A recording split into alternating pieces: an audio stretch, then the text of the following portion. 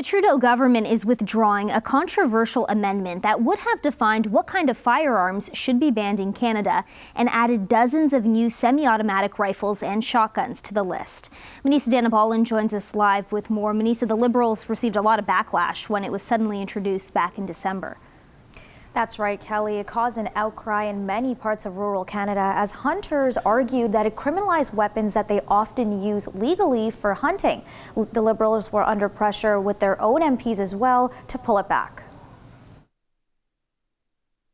Unanimously agreed to the Liberal motion to withdraw two parts of Bill C-21. Amendment G4, currently under consideration by the committee, be deemed withdrawn, and that Amendment G46, which has not yet been moved, be deemed withdrawn from the package of amendments. G46 included hundreds of pages that listed firearms that would have been banned once the bill is passed, while G4 would mean no semi-automatic center-fire firearm would ever be allowed in Canada.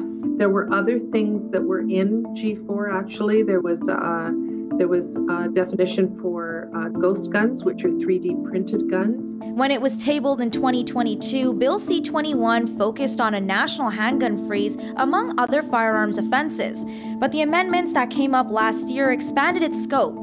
It sparked criticism across the country. Canadians saying it included hunting firearms and that it would take the right to hunt away from many, including Indigenous people. In a statement today, Marco Mendicino, Minister of Public Safety, wrote, "We hear those concerns loud and clear, regret the confusion that this process has caused, and are committed to a thoughtful and respectful conversation that is based on facts, not fear." In order to get this bill right, Canadians need to know that we heard them, and it's important for us to hear those voices that have not been heard and to hear some of those voices that were heard in the past. We have to get this over the finish line in a way that respects victims, but also respects hunters, farmers, Indigenous communities. The Canadian Shooting Sports Association says Bill C-21 should be scrapped entirely because the guns used in crime are not the ones owned by legal owners. These millions of handguns that we're talking about here all have a value.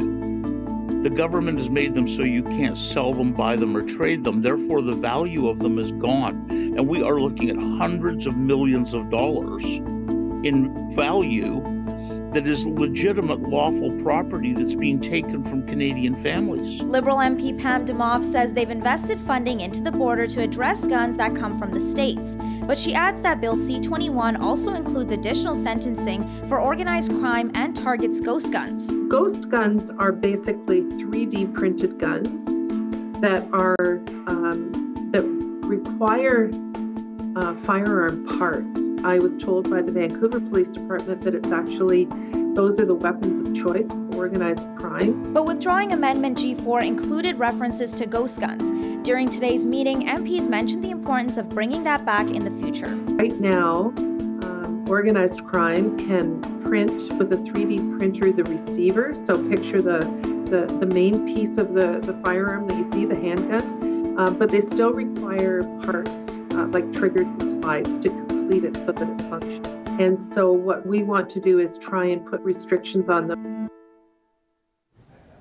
The committee agreed to hold 4 meetings to hear from Canadians and Indigenous people, and Mendicino added that they will craft a new solution that will keep assault-style weapons off Canadian streets. Kelly?